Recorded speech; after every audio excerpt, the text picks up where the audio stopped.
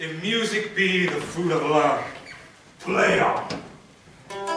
Give me excessiveness, a sufficing the appetite may sicken and so die.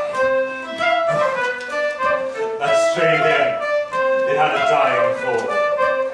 Oh, it came over my ear like the sweet sound of breeze upon a bank of violets, stealing and giving odor.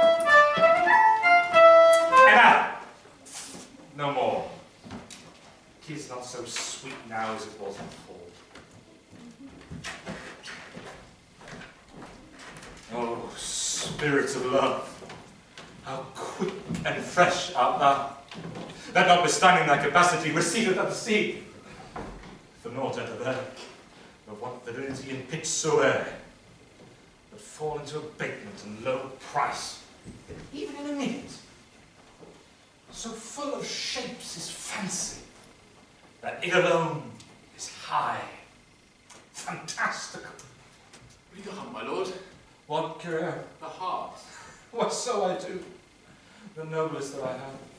For when mine eyes did see Olivia first meet forth, she burst the air of pestilence. That instant I was turned into a heart, and my desires like fell. And cruel hounds ever since pursued me. How now? What news from her? So please, my lord, I might not be admitted, but from a handmaiden to return this tale. The element itself, till 7 years' heat, shall not behold her face at ample view. But like a cloistress, she will veiled walk and water once a day her chamber round with eye-offending brine. All this to season a brother's dead love, which she would keep fresh and lasting in sad remembrance. Oh, she who have a heart of that fine frame, to pay this debt of love but to a brother. But how will she love?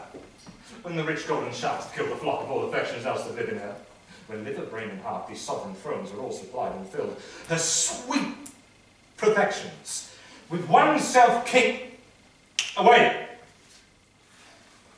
Before me to sweet bed of flowers, for love thoughts lie rich when canopied with bowers.